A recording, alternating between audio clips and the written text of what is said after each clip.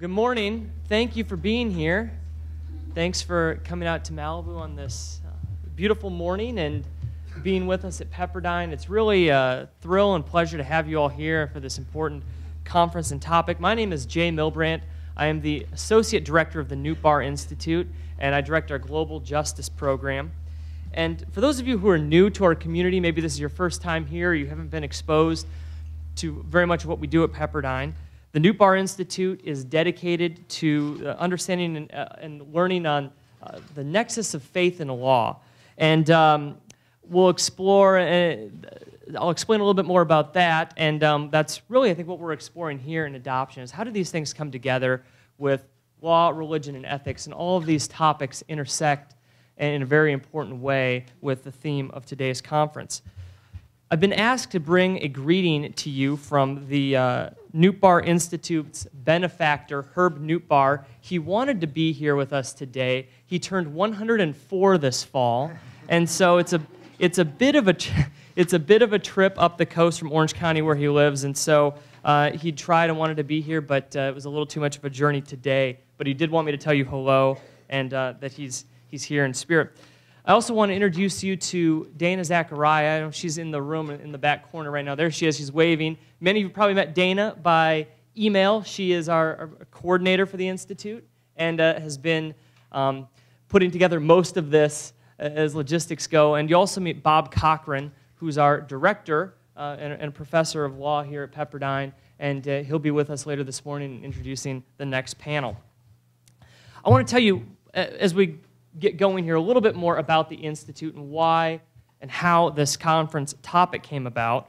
The Institute, the Newt Barr Institute, has both a theoretical and a practical component. On the theoretical end, we have publications, courses, conferences like this one that explore important questions of how law shapes society or how religion should impact law, if at all. On the practical side of things, we develop student projects and programs that serve as an expression of an answer to these questions. I'll give you a couple examples of how our courses at Pepperdine led to the establishment of a legal aid clinic on Skid Row that is really an answer to how lawyers and law can serve the poor and the marginalized in society. Or a global justice program, which I direct, which is placing students around the world in positions addressing human rights and serving what Scripture calls the least of these. And so we see these as important things for us to be doing as lawyers, as law students, as people who are engaged in these issues. And this is actually the 12th annual Newt Barr Conference that we've had. We try to have one every year. And this is a really interesting one because most of our conferences are either theoretical or they're practical, and this one really has implications in both worlds, and it's very, very relevant. And to tell you a little bit about how this came about, and this conference is sort of theory and discussion, but it came out of a very real and practical project that we're working on. Our Global Justice Program has been collaborating with the Ugandan judiciary for the past 7 years, and this has, on a regular occurrence, brought us into the family division of the High Court. And this is a court where many foreigners are pursuing the adoption of Ugandan children, and for good reason. It's a country that has desperate needs and has lost, the children of Uganda have lost their parents to AIDS and the years of civil war that have really ravaged that country in a lot of ways. And so there are important needs there, and adoption is one of those avenues that people have pursued to be helpful. But one of the challenges is that for us and for those who are trying to adopt is that judges in the same courts are interpreting the law in different ways that have dramatically different outcomes. And so this led us to asking more questions about what's going on and really showed us and introduced us to a lot of you who shows that this is a broad web and network of questions around the world, not just in Uganda. And so this conference really spawned out of that, asking questions about what's happening there, and then seeing how we could help answer that question and be a part of that conversation on a larger scale. And so here we are today, and this matter is timely and it's relevant. I think of some things I just heard in the last few days, and in recent months. I saw a tweet from Pastor Rick Warren at Saddleback just yesterday that stated, There are 136 million orphans in the world, but over 2 billion Christians. Adoption is the answer, he declared. And many, many families are following that call to adoption as an expression of faith. We've seen other very public expressions of adoption here in the Malibu community from figures of sometimes Malibu residents like Angelina Jolie and Madonna. So another very pop culture expression of what that looks like, for better or worse.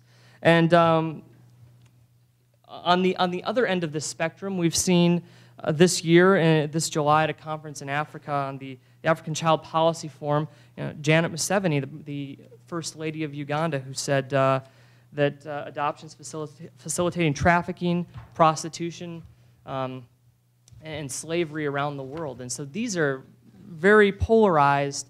It's a very polarized topic in some spheres, and people are taking different positions. And so we have this tension. And we invite everyone to this conversation. And this is a conversation. And many of you and some of you have noted the controversial nature of our conference title, and it was intended to be a bit provocative. And it got many of your attention. But the subtitle does present two extremes. And there are people that hold positions all along this spectrum. And so we hope this is a conversation that will be productive and thoughtful. So now I'm happy to introduce our plenary speakers this morning. To kick us off, first you'll hear from David Smolin. He is the Harwell G. Davis Professor of Constitutional Law and the Director for the Center of Children Law and Ethics. They have a new center at his law school. It's different from what's in the brochure. It's the Center for Children Law and Ethics. At Cumberland Law School at Samford University. He's taught at adjunct and visiting professors at Beeson Divinity School, Samford, at Regent University Law School, Handong International Law School, and School of Public Policy and Health at the University of Alabama at Birmingham. He works extensively in analysis and reform of adoption systems and practices.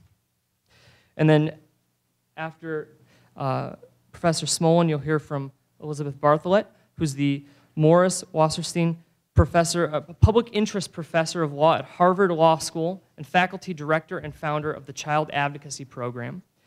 She teaches civil rights and family law, specializing in child welfare, adoption, and reproductive technology. Before joining the Harvard faculty, she was engaged in civil rights and public interest work, first with the NAACP Legal Defense Fund, and later as founder and director of the Legal Action Center. Great opening panel for you, and look forward to this conversation starting. Thank you.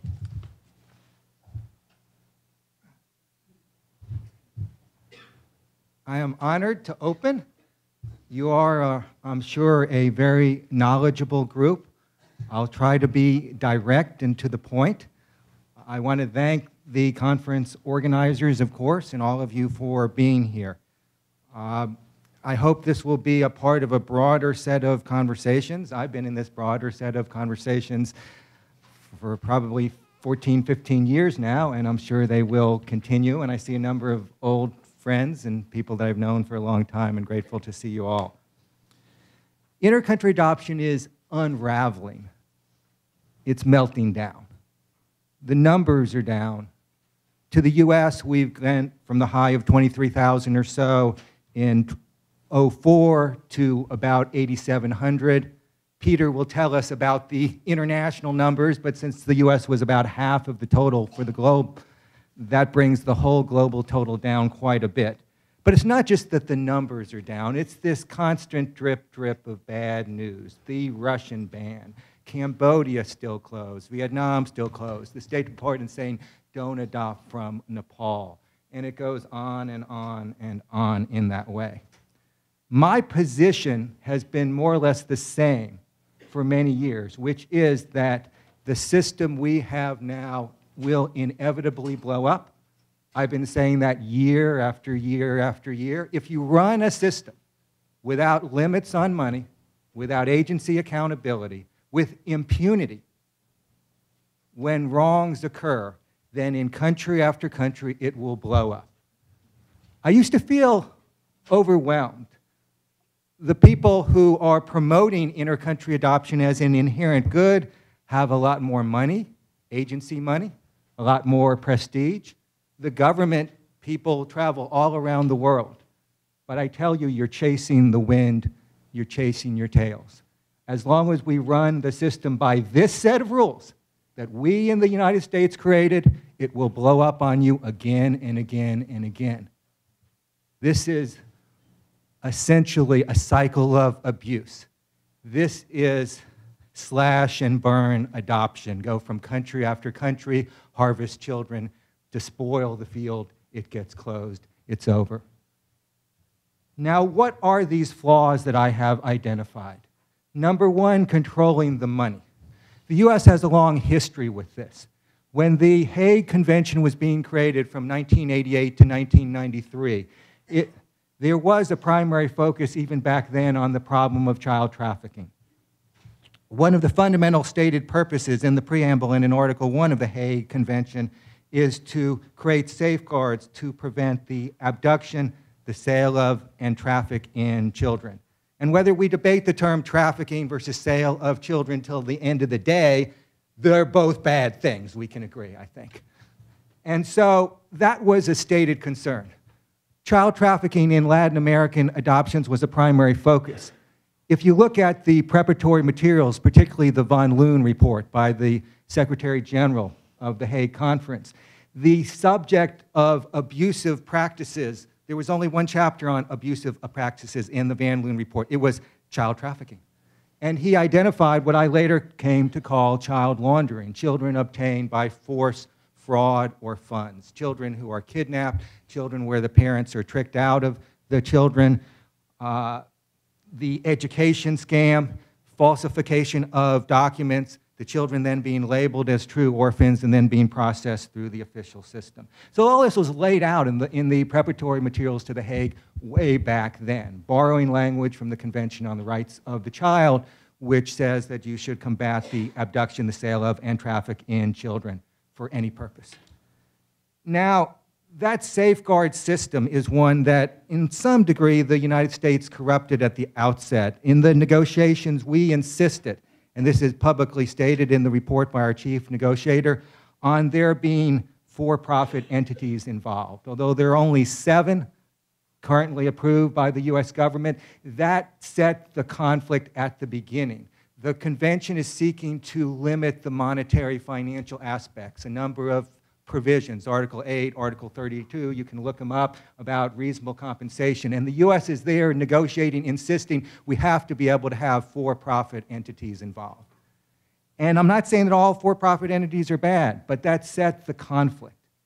Now, of course, the U.S. took from 93 to 08 to implement The Hague and went through this process of the 2000 Intercountry Adoption Act, the State Department reg process that went through 03 to 06.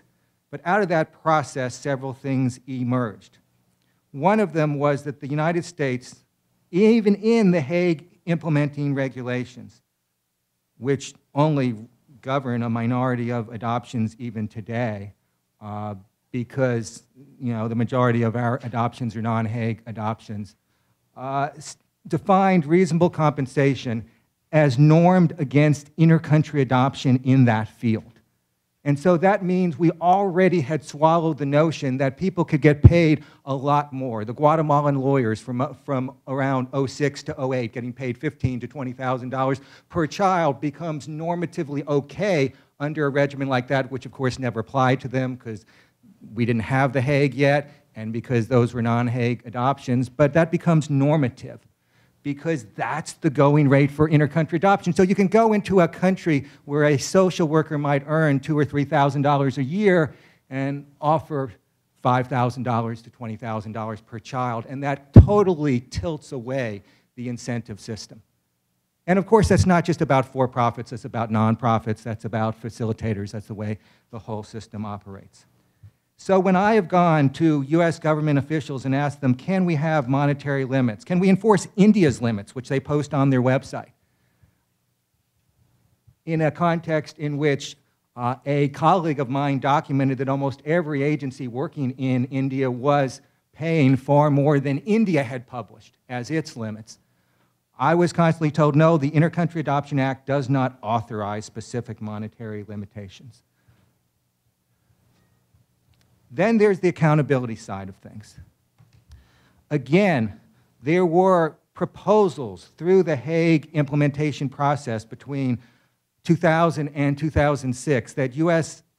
agencies, adoption service providers, would be responsible for what their facilitators and what their partners in other countries did, keeping in view that for the United States as a receiving country, some of the most critical acts, the determination of adoptability by the child, the taking of the consent, and the child study form by which we discern the special needs of the child as well as whether they are truly adoptable. Those are handled in the country of origin.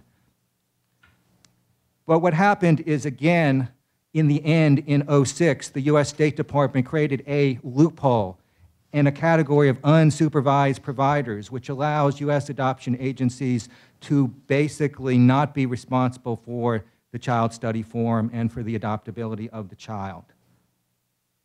In addition to that, there was a debate over waivers of liability during this period of time. Would adoption agencies be able to disclaim liability? The mainstream agencies such as HULT said that they could not operate unless they could disclaim identified liabilities. And the ultimate regulation came out that as long as the agency identifies what the risks are, it can put the risks on the adoptive family and disclaim liability in its contracts. And I see contracts all the time that certainly do that.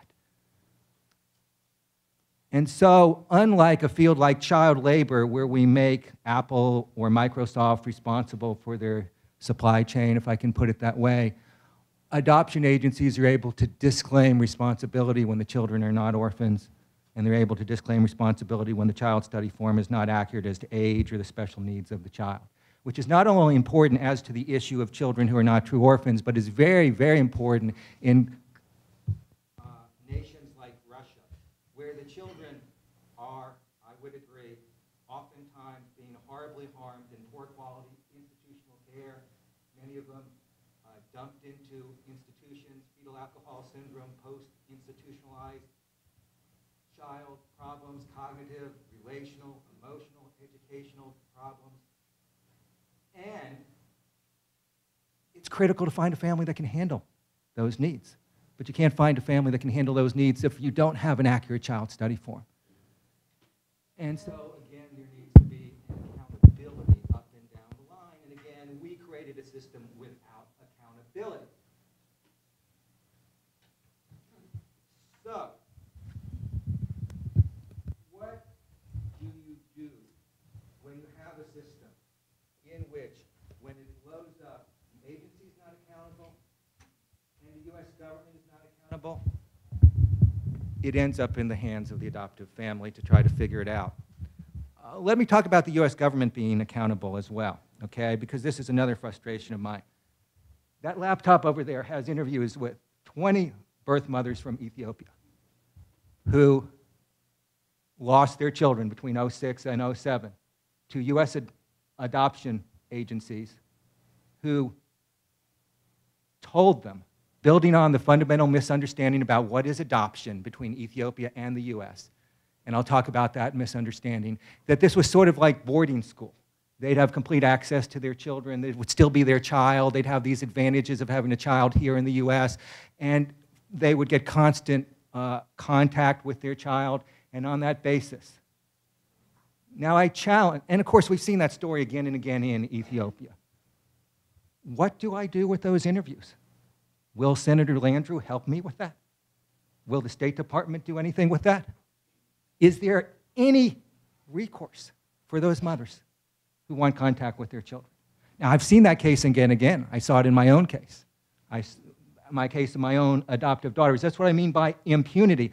A system where you can steal children and it doesn't matter because they're citizens now and they're here. Will blow up on you again and again and again. So until you create a system where it matters that there are mothers over there whose children were stolen and there are children over here who are the ones who were stolen, then, you know, it's going to blow up on you. So I don't feel overwhelmed anymore. I feel like a broken record. It'll probably be 7,000 next year with the Russian ban. Now, I want to talk about this from a religious point of view for a little bit. I know that this is sort of the two hats that I wear, because it's particularly ironic that the evangelical Christian adoption and orphan care movement has come onto the scene in the last 5 years, years of profound decline in intercountry adoption. There was the opening quote from Saddleback Church about 130 million orphans in the world and 2 billion Christians and how we can take care of that problem. And what I want to do is go over some information about what adoption is. And I want us to think about that from a theological lens for those of you who are inclined, but also the fundamental question of what is adoption, because you can't really have an intercountry adoption conference without talking about what adoption is. I talked about Ethiopia a moment ago and the two fundamentally different viewpoints of what adoption is. Here in the United States, we have something called as-if adoption, or full closed record adoption, which was really created between, say, 1940 and 1980. Now, I know we have open adoption, and some states, such as my state, Alabama, has access. But what we developed in most states between 1940 and 1980 was this situation where you are not related to your original family when you're adopted, none of them, grandparents, siblings, etc., and where your adoptive family is given a new birth certificate, and it's as if legally you were born to them. And where, of course, that record is sealed.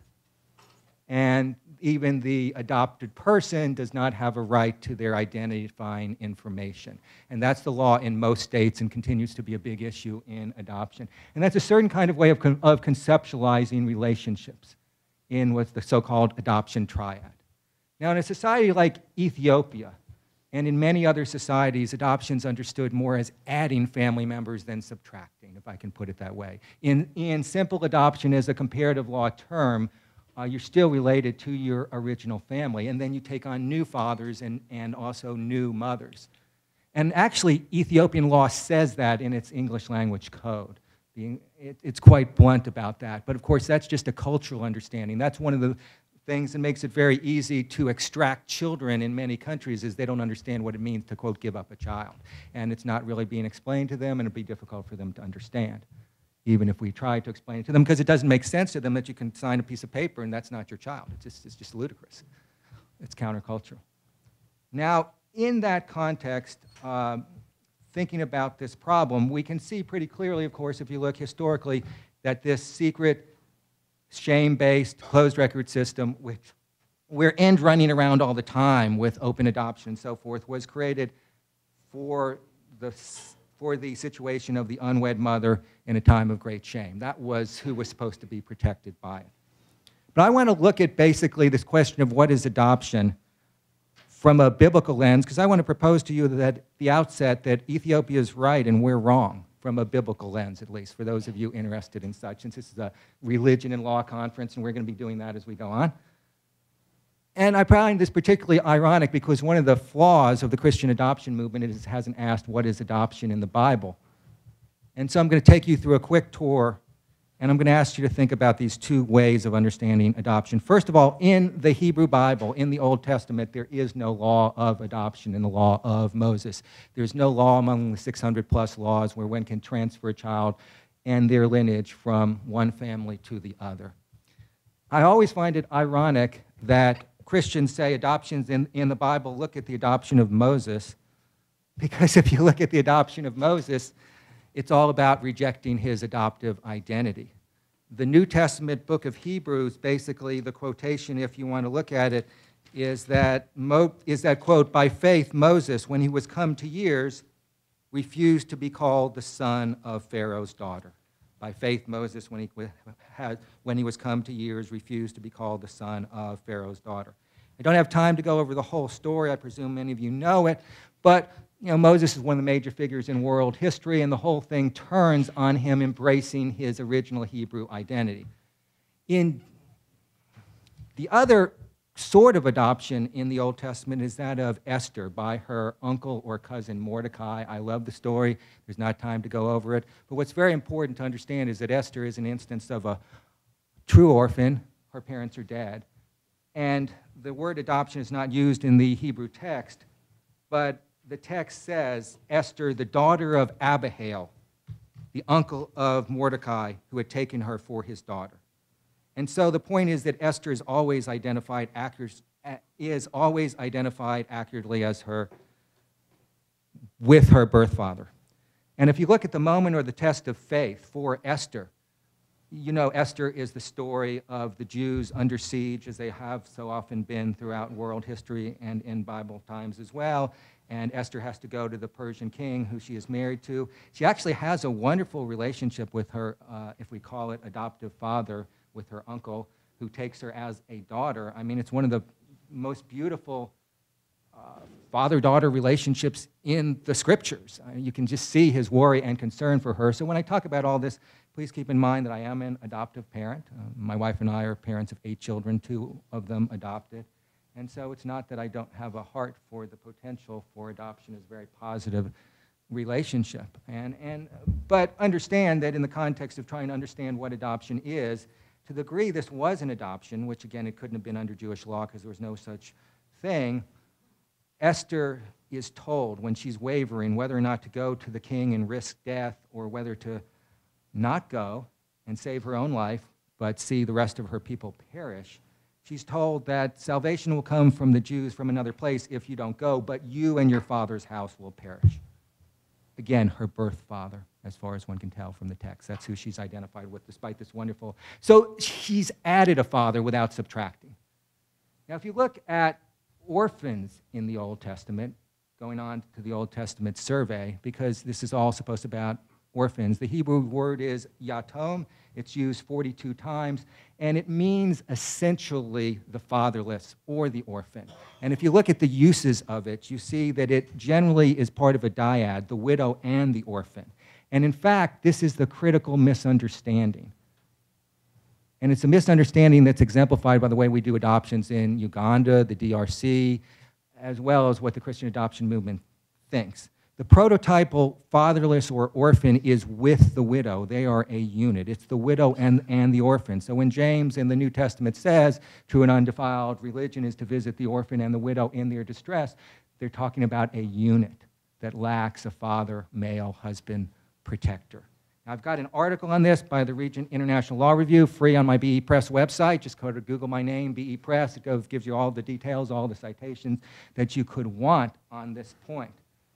This is very much brought out by the way that Elijah, Elisha in 1 Kings, 2 Kings, and Jesus in Luke handle the widow-son dyad.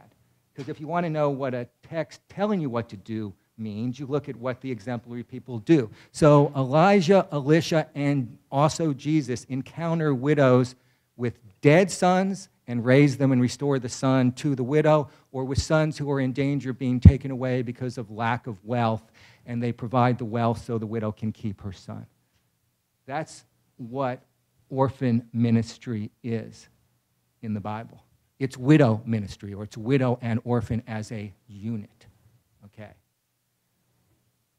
This goes to the fundamental question, which is intercountry adoption, even if you don't have what I've called child laundering or child trafficking, ethical if it's based on poverty? I've heard many proponents of intercountry adoption argue that it is permissible to adopt because of the poverty of the original family. And I read reports constantly from Haiti, Ethiopia, Uganda in this day of more openness where American white Christians go and they actually meet the mother and they say, gosh, she's so poor, and here she is with her child. Y'all read those? And I wonder if I should just give her money. And no, I guess not. So she could keep her child. And so this is a constant live issue. In fact, this comes up as our adoptive children grow up.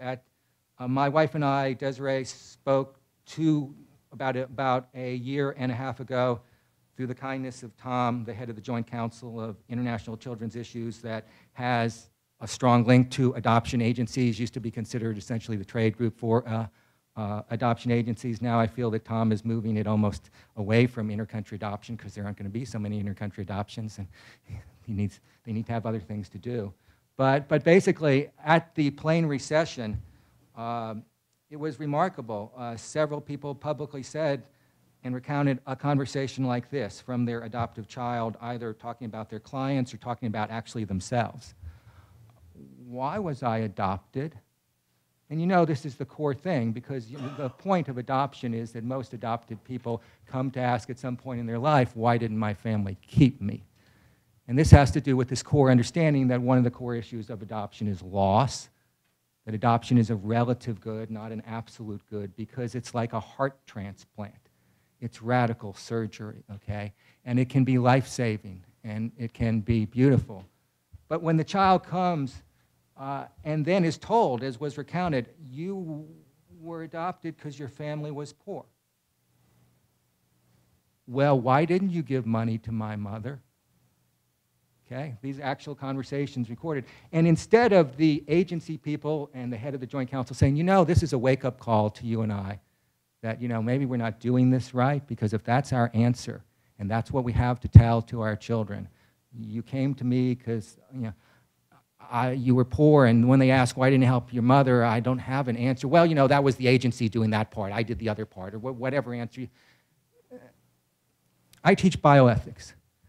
And in teaching bioethics, there are certain images that I have. One of them is, and I know this is going to be very, very harsh, okay, but it's going to make my point, is the Nazi doctors as they did the freezing experiments.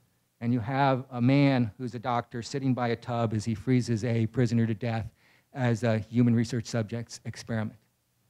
Now, I submit to you that being able to go to another country, sit with the mother who is losing her child simply because of poverty, and take the child home requires a similar numbing of the conscience. And to construct a system where that is normal and is repeated as being normal, and where those involved in the system are numbed to that, is a kind of a numbing of the conscience. And it particularly grieves me to see Christians who purport to be there for the widow and the orphan, for the poor, exploit the poor and the widow in the name of the orphan. Now, in the New Testament, there are no adoptions done. There's no example. You can talk about Jesus and Mary and all that, but if Mary was a birth mom, then Jesus would have been taken away from her, you know, and, you know, Joseph is a, you know, the legal father by marriage, and if, you know, similar to anything, it's a step-parent adoption, but it's not a stranger as if adoption, okay? And it's odd that the Christian adoption movement feels this tremendous impetus to go out and adopt all of these children when there are only 5 uses of adoption in the New Testament. They're all about our relationship to God. I don't have time to go over all of them. They're all in the Pauline texts. 3 of them are in the book of Romans. And basically, if you look at what those texts mean, because they're not referencing the adoption of children, they're referencing the individual's relationship to God, and they're only in the Pauline texts, they're really referencing Roman adoption. And if you know anything about Roman adoption, you know that Roman adoption had nothing to do with adopting poor, vulnerable orphans. It had to do with emperors adopting or designating out of their stepchildren and out of their nieces, nephews, and so forth, who would be the next emperor. It's all about the inheritance. And the message of those 5 Pauline texts is that the honor of being God's child is greater. The inheritance we have as being God's child is greater than the inheritance and the honor that we have as being, you know, the emperor of the whole Roman Empire, or the son of the emperor, or the one who's going to inherit that. That's Paul's message. There is widow ministry in the New Testament. It's a pretty big theme. But show me an adoption in the New Testament, okay? Now, I think we're a little bit over prideful in the U.S. I want to end with 2 things. Although we think we have enough adoptive parents to take care of the whole world, it is well known that there are 100,000 plus children waiting to be adopted from the U.S. foster care system. And I am a big backer of the Christian adoption movement and any adoption movement of any religion, if I can put it this way, targeting those children for adoption. I think that absolutely needs to be done. We need to take responsibility for those children here in the United States. It is also a strange fact, if you think money has nothing to do with adoption, how do you explain 200 plus children leaving the United States to go to Canada, the Netherlands, and so forth for intercountry adoption, the U.S. as a nation of origin? And here the tables get turned. We certify that there are no people to adopt these babies. Well, why? Well, they're black babies, but you're going to Ethiopia and Uganda and DRC. What's going on here? Well, and here we lambast other countries because they don't have accurate figures about what's happening in their country. We don't have accurate figures about how many children are leaving the United States to go to Canada. Canada says a much higher number than we say on the US State Department website. And could it have anything to do with the fact that these children leave the US, that if they go to Canada, they're worth tens of thousands of dollars, but in the US adoption market, they're not worth a whole lot? Does that have anything to do with it? Or do we buy the other explanation, which is given that these mothers are choosing to send their children to Canada because it's a bad environment for a black child to be in the US? So again, then why are we bringing thousands of black children into the US? However you try to reconcile it, it's a strange phenomenon, okay? So we say we're going to save the world even as we, I submit to you, have fundamentally corrupted the US adoption system, the intercountry adoption system. We've broken it down in country after country with our way of bringing unlimited numbers of agencies with unlimited number of funds competing for children. We corrupt intercountry adoption. We don't take care of the children who need adopted in the United States. And yes, there are wonderful, wonderful, wonderful stories of intercountry adoption. And I have to say, I understand. And I do understand that, you know, like with the Russian ban, why did that happen? Russia did a bad thing. I wasn't for that ban. I'm not for that ban. But trying to figure out a good way to end since I've got the 1-minute signal. I have a prediction, okay? The rules are not going to be changed to limit the money. The rules are not going to be changed to make agencies accountable. We're not going to change the unsupervised provider loophole. We're not going to change the waivers of liability loophole. We're not going to authorize an amendment to the Intercountry Adoption Act to allow monetary limits. We're not going to change the definition of reasonable compensation for intercountry adoption.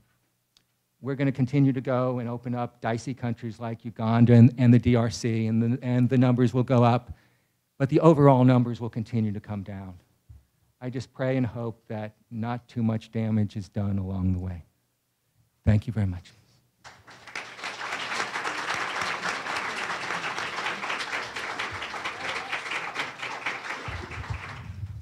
As Professor Bartlett comes up, I'll mention that we're reserving about 10 minutes at the end for questions, and then both of our speakers will be on breakout sessions later, and those breakout sessions have more of an opportunity to interact, to talk, to have a conversation, which is what our goal is for that. And so if you don't get your question in those 10 minutes, you'll have a chance later, and hopefully there'll be lots of discussion throughout the day.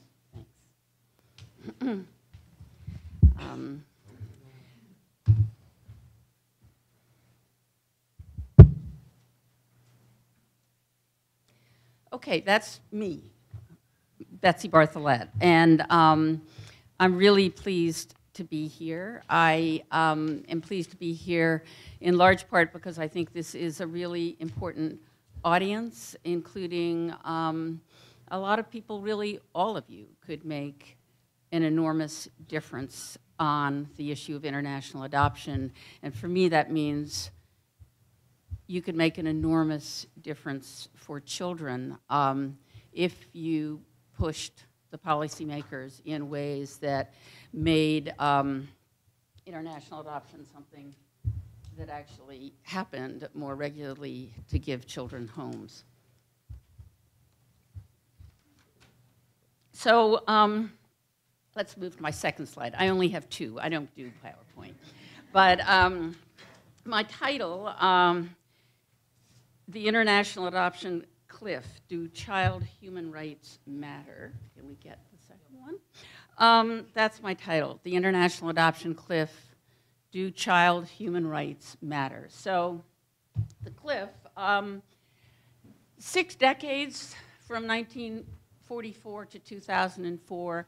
Of course, that line isn't dead straight. It bumped up and down, up and down. It went steadily up for 6 decades. These are adoptions into the United States, some 22,000 at its peak in 2004.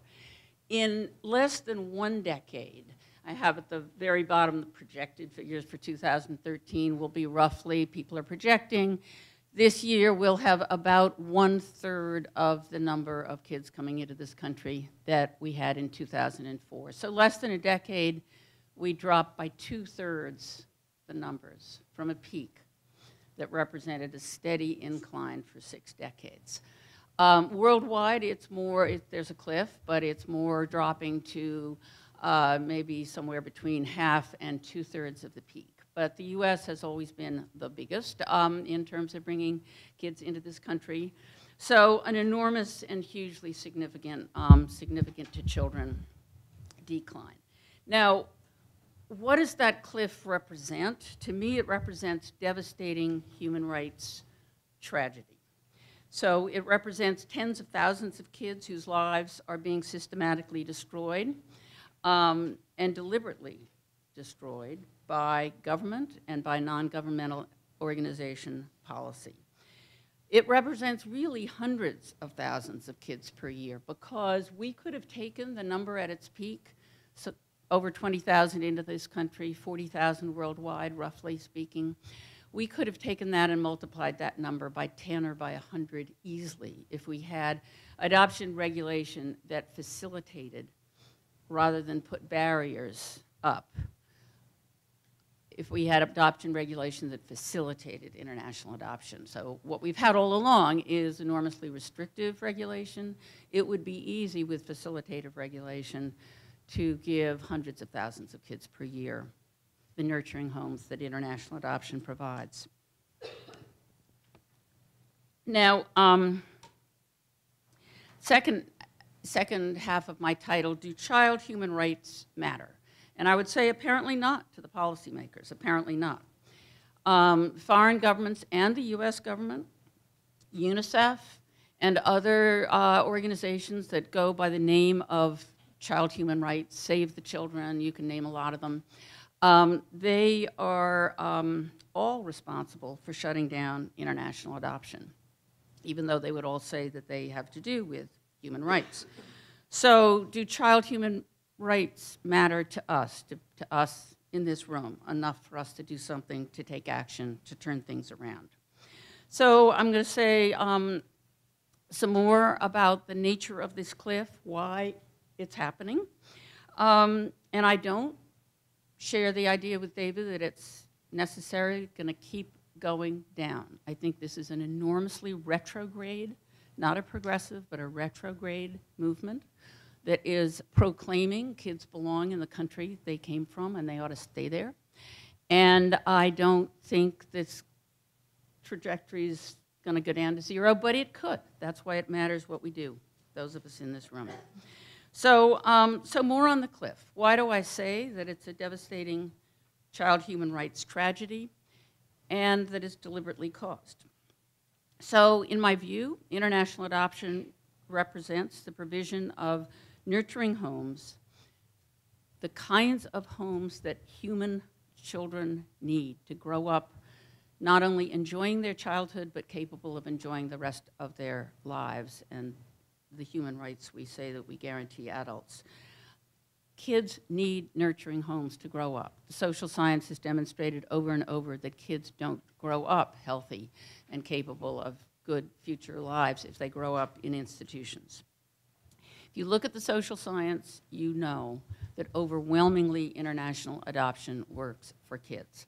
You know that the incidents that the media and the policymakers make a lot of, the abuse of a given child, the putting of a child back on that plane to Russia, those are extraordinarily tiny examples of abuse in the larger picture.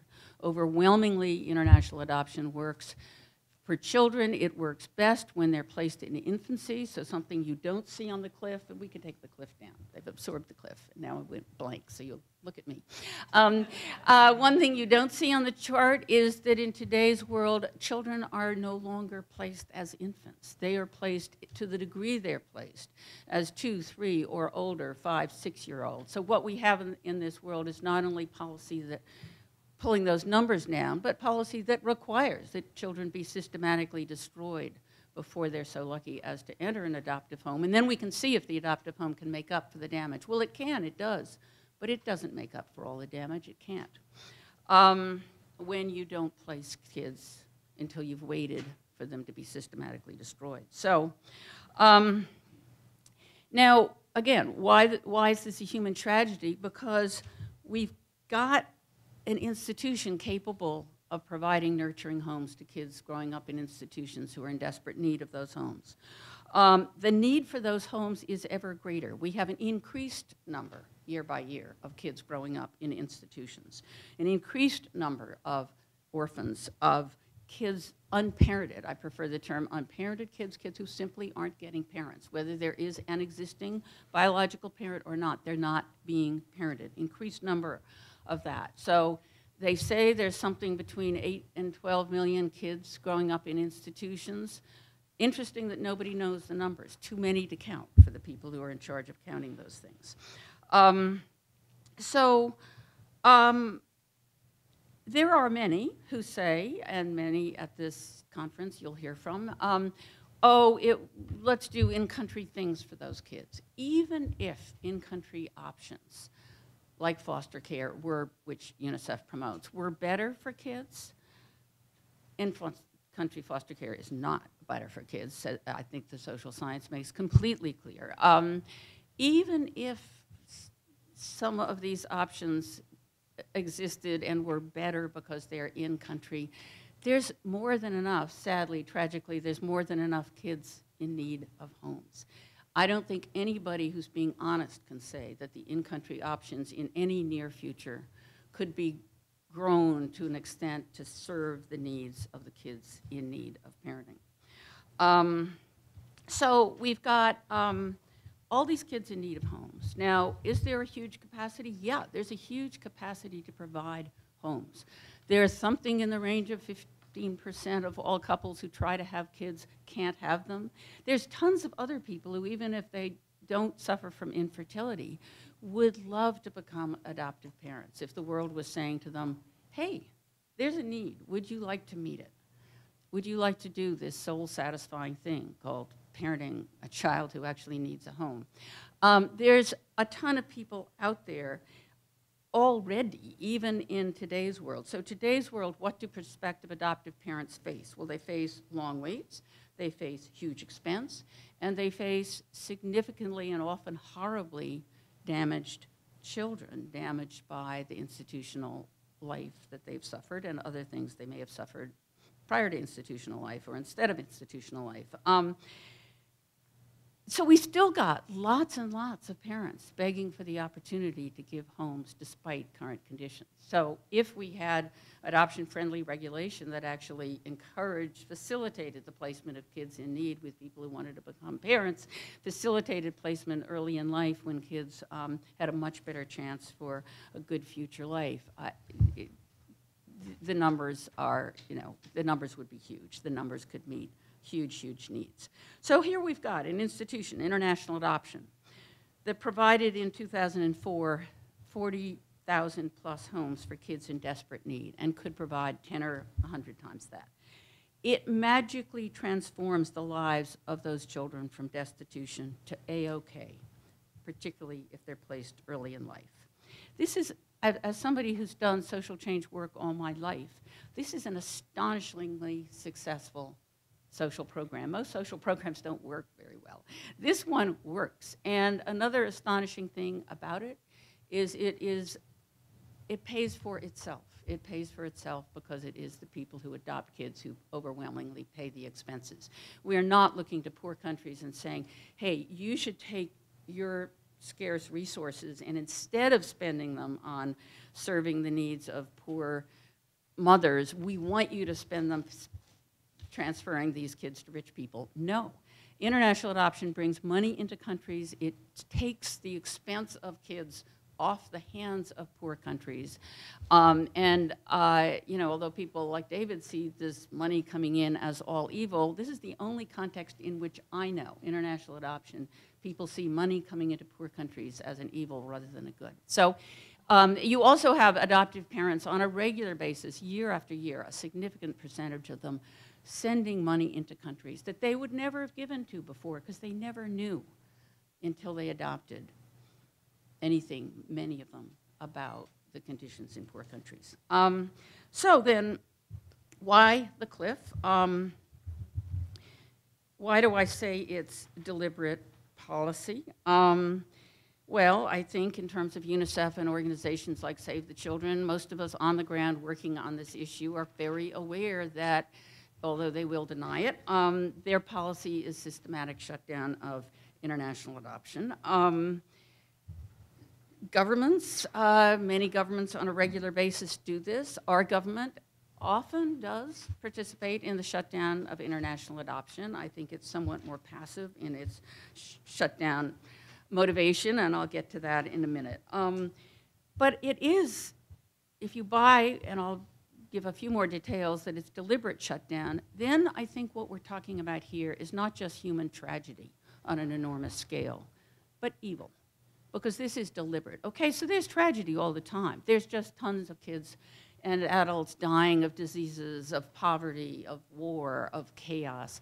This is deliberate man-made tragedy. Let's set out and turn down, shut off this institution that is capable of giving innocent children escape from the conditions of institution and a really good life. So deliberate policy, what have we got? We've got countries of origin very often shutting down international adoption out of motives that I believe are usually some mix of national pride. They want to demonstrate they're proud, they're strong. They can stand up to the United States. This is great. You know, we didn't like colonialism. I agree, bad thing, much of what colonialism did. Here's a way to stand up to that colonialist power. We can show them they can't have our kids, we can keep our kids. We can make the claim, even if it's not true, that we can take care of our own. So China in recent years, why has China cut back? I think they didn't want to be seen as a third world country, but as a proud, new, strong power player in the world. So we make the statement, we don't need you, Americans or others, taking our kids. We can take care of our own. Africa, the recent African conference, African Child Policy Forum, reacted against the increase in African adoptions by announcing, this is a terrible thing, the trend is to take our kids, we're going to shut that down. We are going to make the statement that we African nations can take care of our kids. International adoption should be a last resort, regardless of the fact that there are millions on millions of kids in Africa who will not, I believe, at any near future find nurturing homes. Now, what about receiving countries like the US? I think it's more complicated. I think we usually, when we participate in the shutdown of international adoption, it's self-protective, it's national self-interest, it's just a different kind of national self-interest. There's nothing in it for us, the United States government, to be helping kids from other countries. Actually, they're little baby immigrants. Why do we want them? But we might want to serve the adoptive parents, but it's not a big deal to the US. So if we might get into trouble at all, if somebody might accuse us of colonialism or baby stealing, much better to shut it down.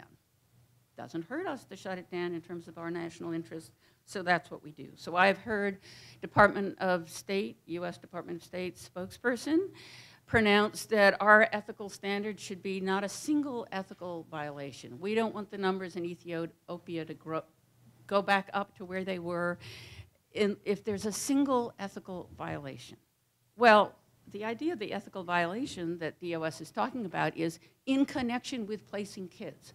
What about the systematic, in my view, ethical violations that occur when we shut down international adoption and deny these kids homes? That doesn't seem to count. So DOS, US government, we look better if no kid comes into this country with a suspect adoption. So let's shut it down if there's any risk to us in terms of our national self-interest.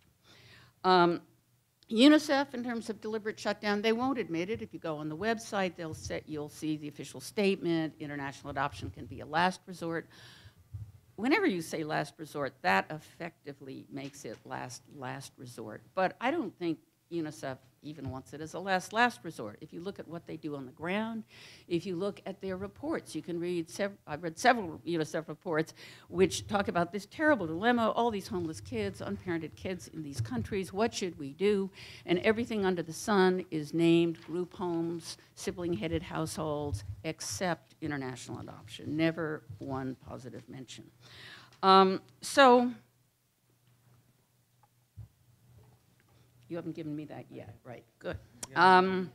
So does international adoption shut down? Does the cliff represent a child human rights violation? So that's my claim.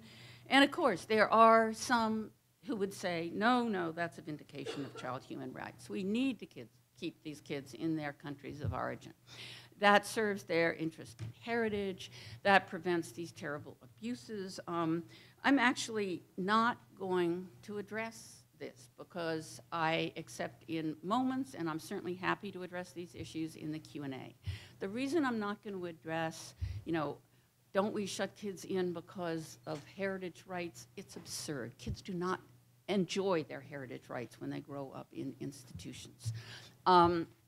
I don't address adoption, so-called abuses in part because they're not systematic. The systematic abuse is every single kid living in an institution and growing up that way. Of course, there are occasional abuses of the law in the area of adoption, as they are in every area of human life. This is the only one where we shut down the institution and we imprison the innocent, the children, rather than going after the perpetrators of the law violation. So why do we do it?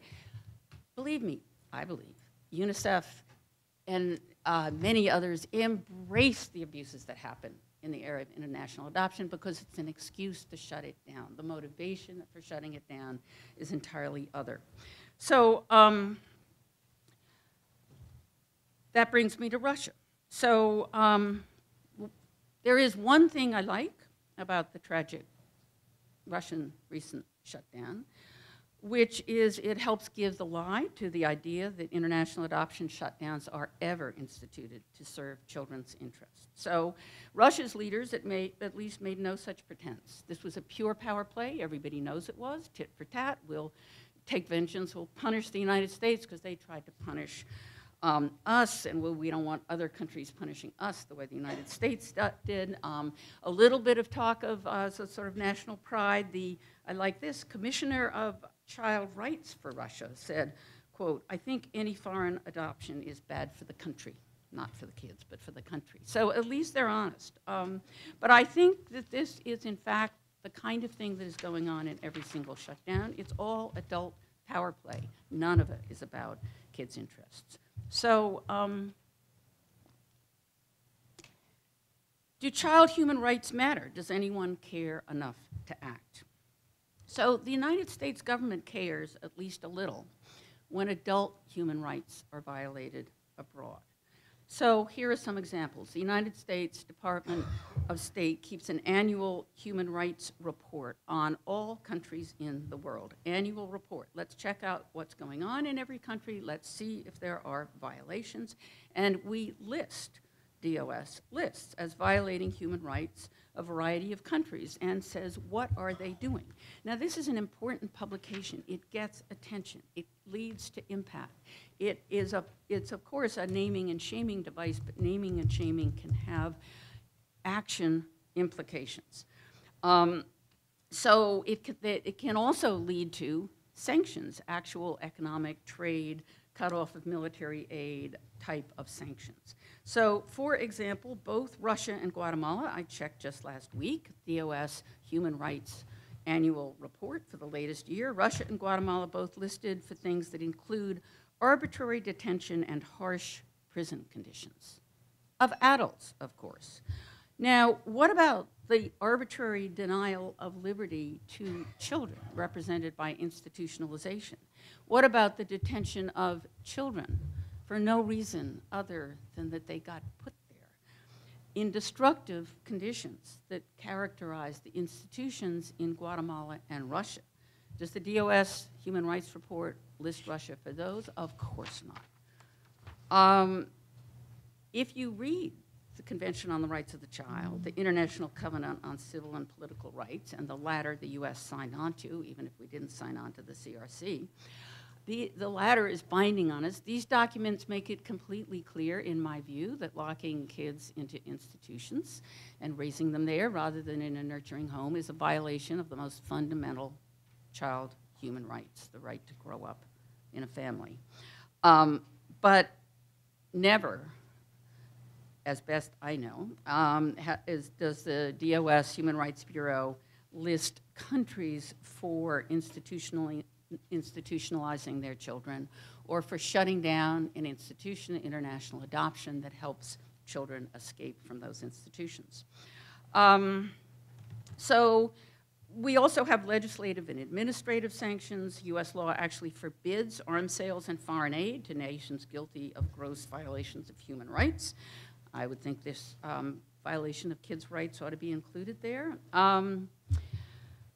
So we don't count, our government doesn't count these violations of child human rights as mattering.